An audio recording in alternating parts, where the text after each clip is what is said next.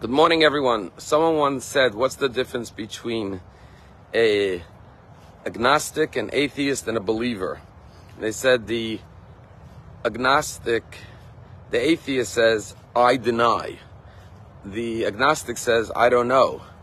And the believer says, Adoshem, God's name, pronounced correctly when you're allowed to say it.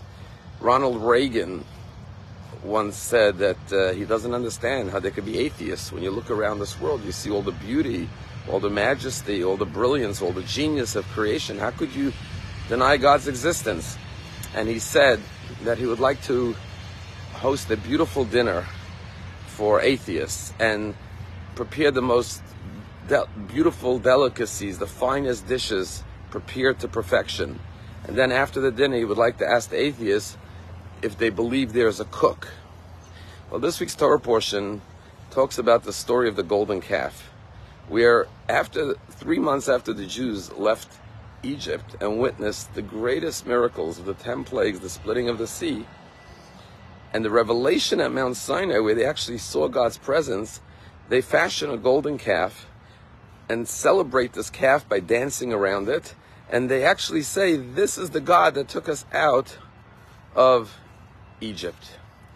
And the question is, how can they say this is their God after they experienced God in so many miraculous divine ways? And God says to Moses, let me destroy this nation because they are a stiff-necked people. Am kishei orefu. They're stiff-necked. After everything I've done, they still worship a golden calf. And Moses pleads for forgiveness. But ironically, Moses says to God, please do not abandon and forsake us. Continue to be in our midst, in our presence. We want to be close to you. And when Moses pleads for forgiveness, he actually says to God, the reason you should forgive them is because they are a stiff-necked people.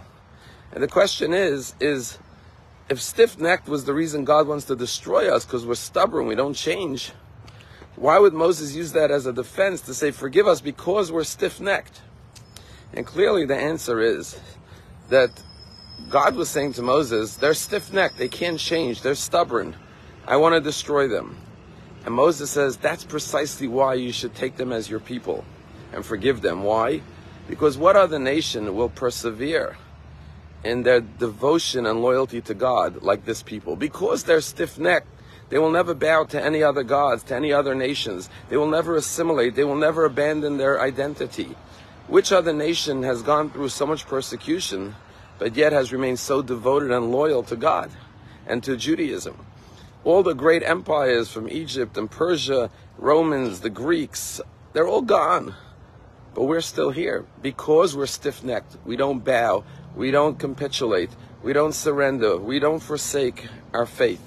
And therefore, Moses says, that's precisely why you should forgive them, because their biggest vice in the long run will become their greatest virtue. It's interesting that the golden calf is sandwiched between the laws of Shabbat, both right before and right after the story of the golden calf. And perhaps the reason is because we know that Achad Ha'am said, more than the Jewish people have kept Shabbat, Shabbat has kept the Jewish people. Shabbat is the symbol of the eternity of the Jewish people. And therefore, surrounding the golden calf is the laws of Shabbat, which represents the fact that Shabbat declares our faith in God, that God created the world in 6 days and rested on Shabbat. And that faith in God has never parted from the Jewish people. We continue to be loyal to God and keep Shabbat despite everything we've endured and experienced. And once again, this comes to light after October 7th, that the whole world, starting obviously with the Arab world, but even beyond that, anti-Semitism around the world has turned against the Jews once again. But yet the Jews have remained strong and devoted and committed. And we stand with our heads high, yes, like a stiff-necked people, and we say, we will not bow, we will not despair, we will not give up in light of all the anti-Semitism that we face. We will remain tall, proud Jews and declare our faith in God and in our people and our land and our heritage. When the hostages were taken, there were 3 friends from the Nova Festival that were taken hostage. A brother and a sister, Itai and Maya Regev, and their friend Omer Shem Tov.